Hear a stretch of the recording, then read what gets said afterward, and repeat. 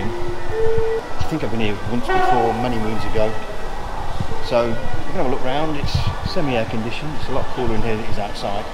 Nothing electric in here, I don't think, but we might get surprised. The 1974 Range Rover Royal Ceremonial.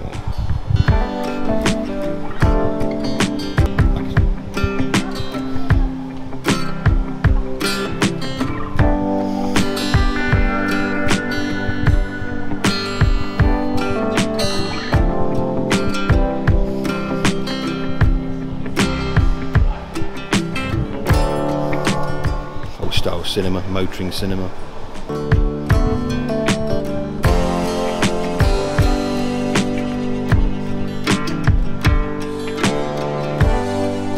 Days gone by that we won't need all these parts with electric cars, thank goodness. Never again. Oils and filters and whatever.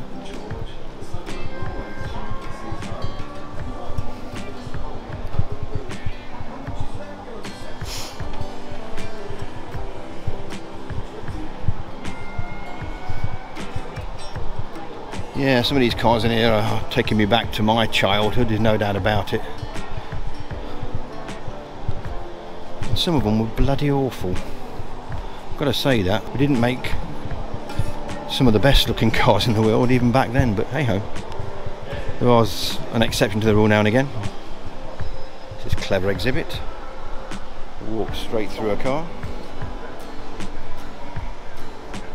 Far too complicated.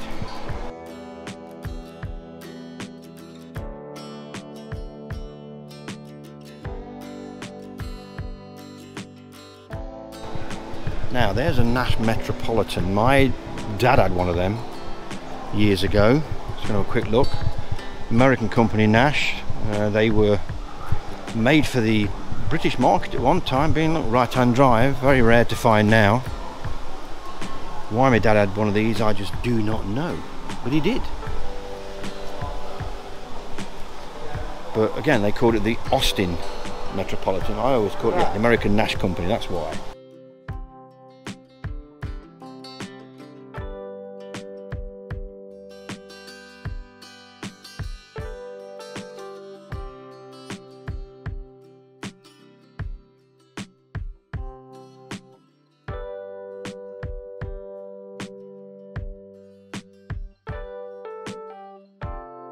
Lego probably runs better than the original Morris Cooper did, but no, I'm being a bit too bitchy there.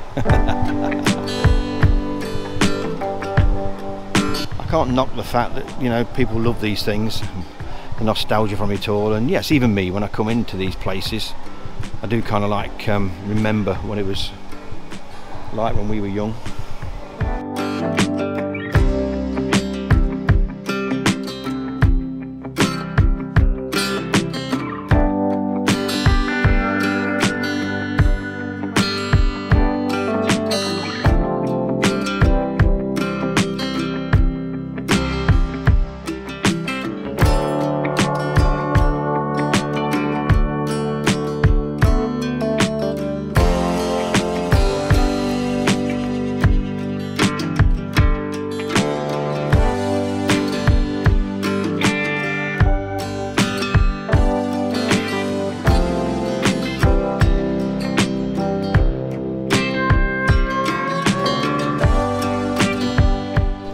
Hutchings caravans, wow.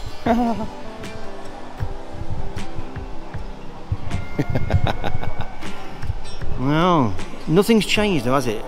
British caravan, got the same at the end, kitchen ears, down the side. We've not changed a damn thing in format really.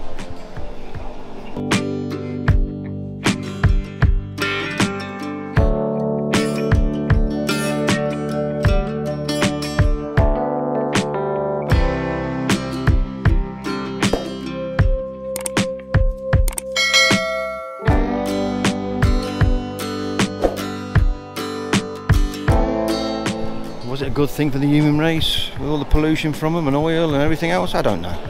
Overall, I guess so. It made us expand, didn't it? Give us some idea and format of what to do with the world and how to go forward. Here's the cars from film.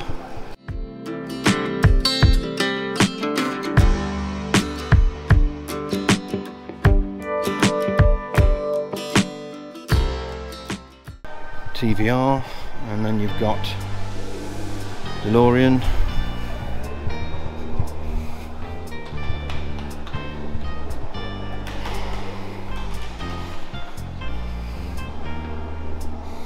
Took me back to 1980s.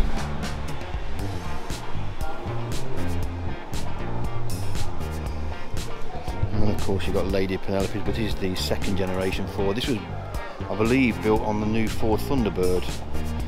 Well, the idea and the concept was.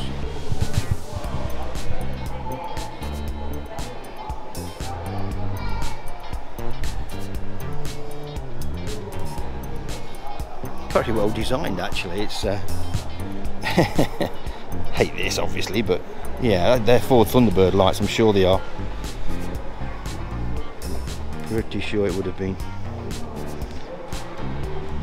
Yeah, there's the Thunderbird emblem. I can remember that. I don't know how many were made at all, but hey ho. This is the city cab from, now what movie was this? I can't remember what movie this was.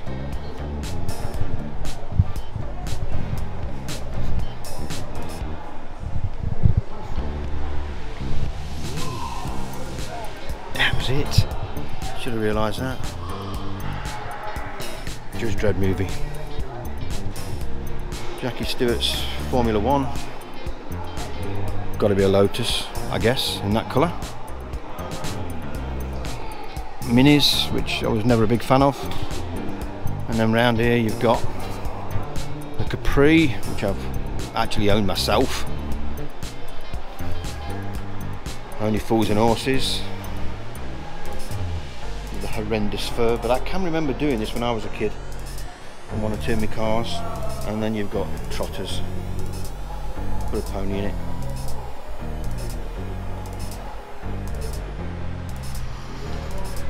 This is all about automobilia, all bits and bobs. All the stuff I've collected through the years.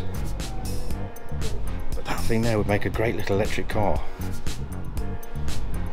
Anyway, we'll move on.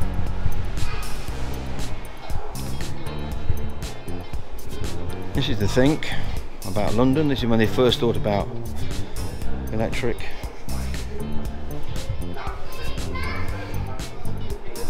Just didn't take off. Weird.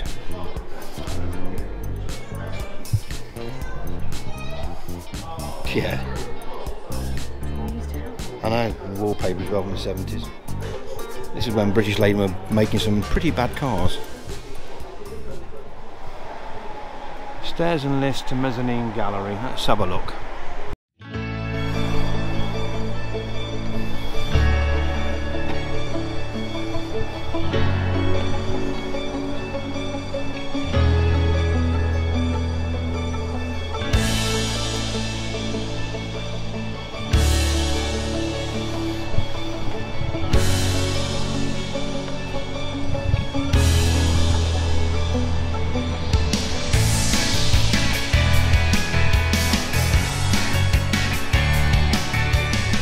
Vauxhall.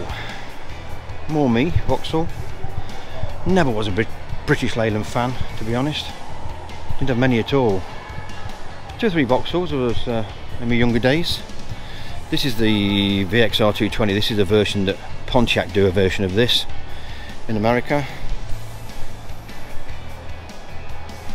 You got the Velox, which was one of my favourites back in the day.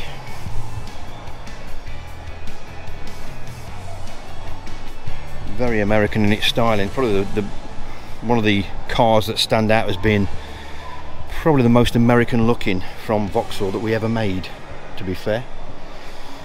And then there's of course this one, the smaller version of it, the Deluxe, the Victor.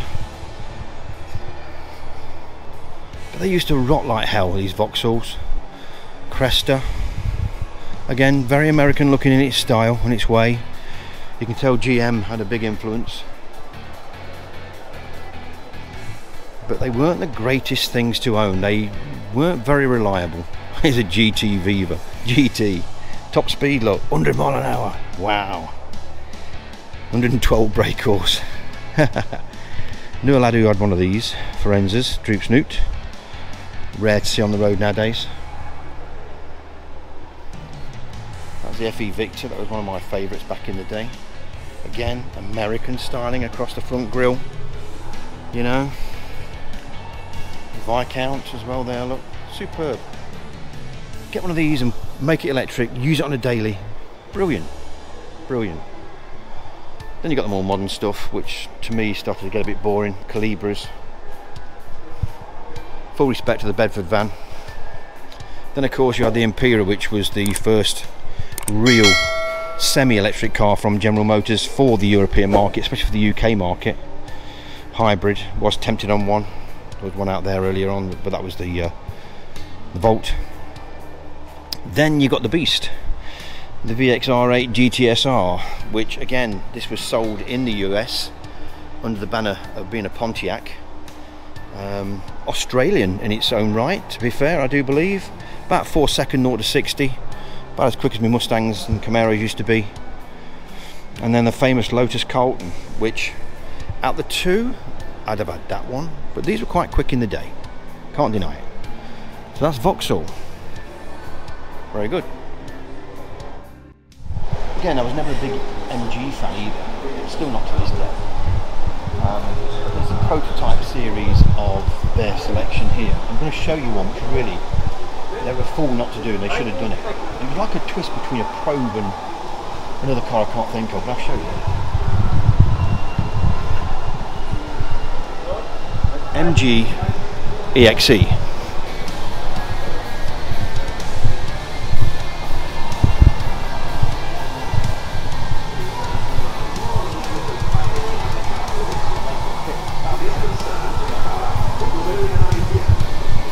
Now I reckon, if I stand back, you'll see it from here.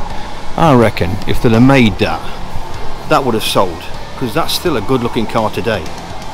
That's what I cannot understand. MG, why didn't you make that before you got took over by the Chinese? Well, they only stole your name, by the way, but hey ho. And there you go. 1985. Foolish not to do it. Anyway, back to Deborah, go upstairs, see what else there is, cafe. Just thought I'd get this in because obviously Gaydon was an RAF airbase. And this is World War II.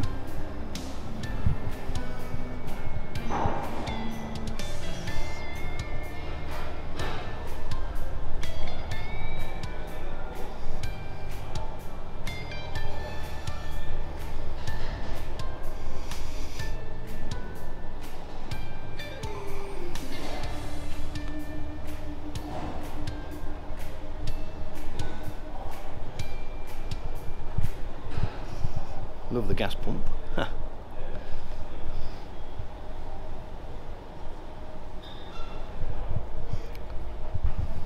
have a look. Soon find out.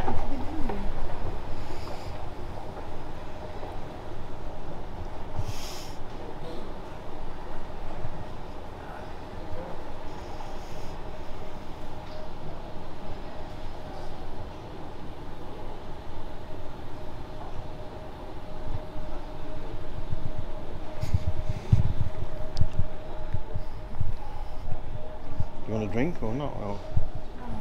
You alright?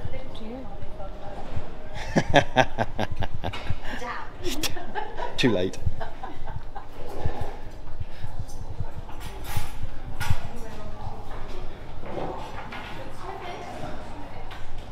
So there's the cafe. If you don't need it, well, we're not bothered. We'll get some on the way back, yeah? Cool.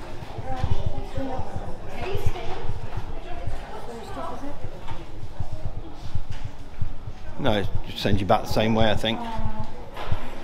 Yeah, it's the suites. Plenty of meeting rooms and stuff or whatever. Sky suite, I don't know what that is, but not for us. Down we go. Yeah, conference rooms and everything here.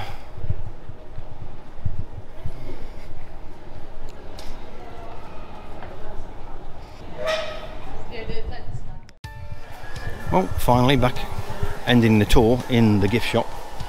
Plenty of nice stuff if you're into British memorabilia and nostalgia.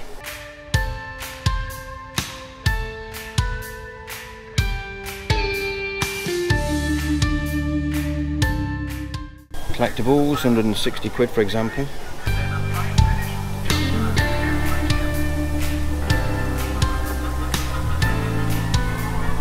Even down to chocolate.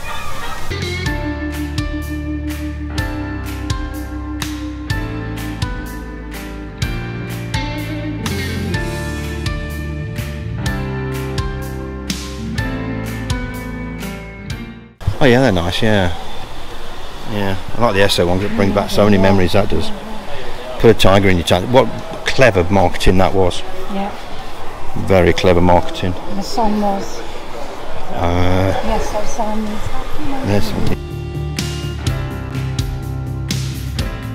Loads of key fobs, but you don't normally see good old key fobs anymore. But you don't normally need a key for modern cars. This is the problem. Yeah, plenty of stuff to pick from. Nice bits and bobs.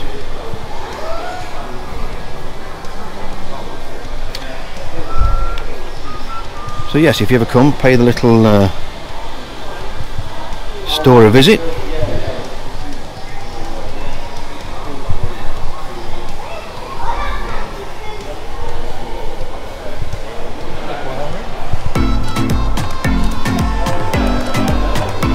So that winds this one up from Gaydon and the British Motor Museum.